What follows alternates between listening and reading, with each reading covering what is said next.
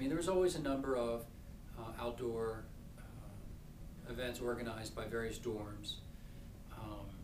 Marshall, I think it was, must have been Marshall, had a grill on the hill, and different dorms would sponsor, you know, barbecues or beach themed parties, and those were always fun. I would attend some of those.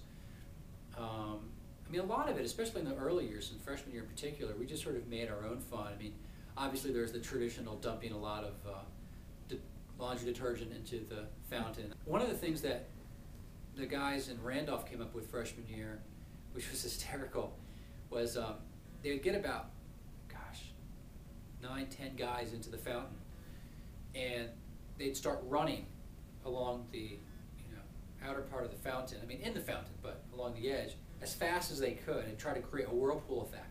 And they'd all sit down at the same time and see how long the water would carry them around.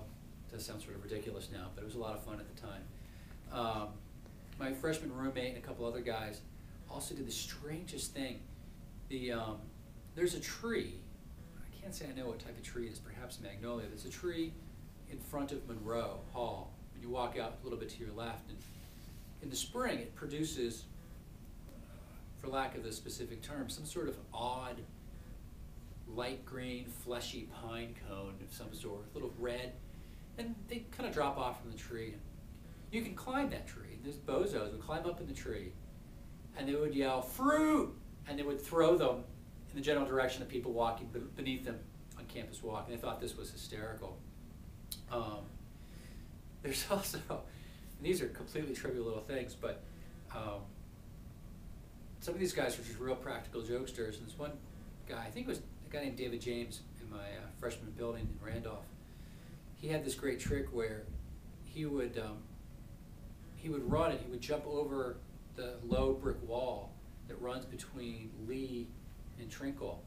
And of course there's a hill on the other side of it you can't see. And it looks like he's just going over like a cliff. And he'd go, "Oh," and he would let his voice trail off, and it always freaked people out who didn't know what was on the other side of the wall. So I lived with a bunch of practical jokesters, and I'm just giving you the stuff that's PG.